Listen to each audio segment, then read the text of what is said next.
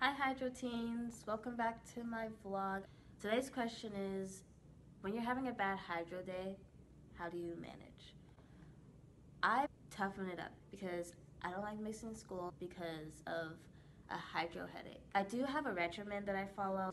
Drink lots of water, lots of Gatorade, take a nap maybe, then take medication. Sometimes I can't toughen it up. I had a volleyball game and I was having the worst headache, which we decided to go to the hospital. I need to get some surgeries. I missed so many school days and I was so mad. My worst nightmare just caught up to me senior year, right? I'm glad I went to the hospital because now I have a programmable shunt. I haven't had any headaches. If you cannot handle the pain, go to the hospital because it will help you.